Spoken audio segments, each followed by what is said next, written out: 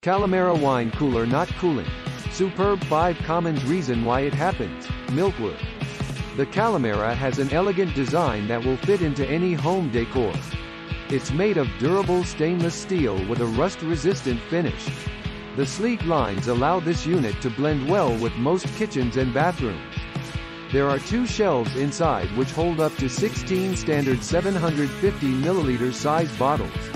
You'll also find 4 adjustable glass doors on top that let air circulate. To use the Kalamera, simply place your bottles in one side and plug them in. So, why Kalamera wine cooler not cooling? If you have wine cooler temperature issues, it might be harmful to your wine. There could be a number of reasons why your fridge isn't working.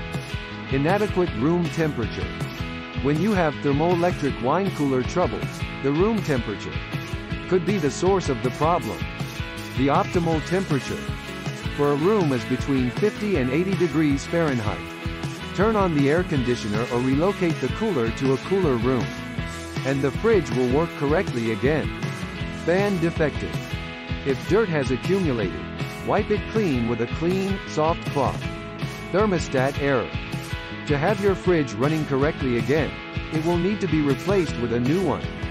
The fan is not functioning properly. You will need to replace the fan to get your wine cooler back up and running. Evaporator fault. Allow the ice to thaw before plugging in the cooler. There are a variety of reasons why your wine fridge isn't cooling, and troubleshooting begins with determining which model you have.